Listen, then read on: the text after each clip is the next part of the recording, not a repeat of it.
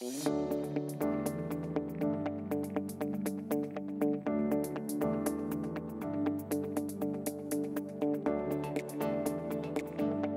has been considerable attention paid to the accumulation of microplastics in the world's oceans, as well as freshwater environments and water treatment plants. And there's a growing interest in understanding how textile fibers might be contributing to the overall total and the rate microfibers endure in our water streams. So as a research organization, we wanted to have scientific evidence behind how long these fibers last in our ecosystem. And the research shows natural cellulosic fibers such as cotton break down faster than man-made fibers.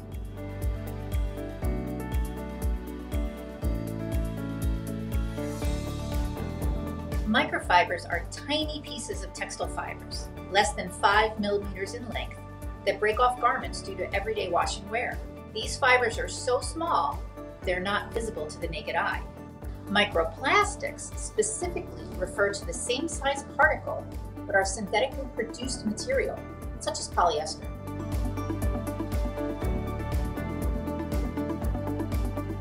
Recent research shows cotton microfibers treated with commonly used textile finishes, such as silicone softener, durable press finish, and a water repellent finish, do biodegrade by more than 60% in aquatic environments after 100 days. This is a rate greater than or equal to that of an oak leaf.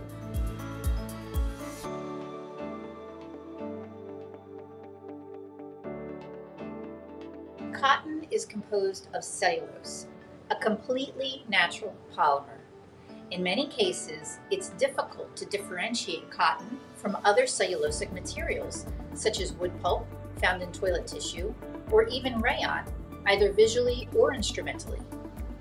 Nonetheless, all the materials mentioned are composed of cellulose, which is biodegradable by microbes in the environment that considers cellulose a food source. In some cases, in very harsh conditions, these organisms may not be present in large amounts, which would slow the degradation. However, it has been shown that in various aquatic and soil-based environments, there are microbes which will digest cellulose.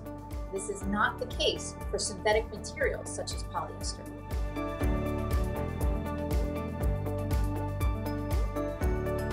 From a textile dyeing and finishing perspective, we are looking at more sustainable chemistry choices, as well as more efficient processes, which use less water and energy to achieve a similar or enhanced fabric performance.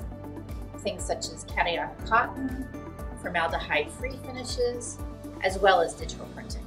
Elimination of fluorochemicals in moisture management applications, abrasion-resistant finishes that enhance the durability and longevity of a garment, spray or foam applications of finishes, as well as laser etching effects on denim and other fabrics,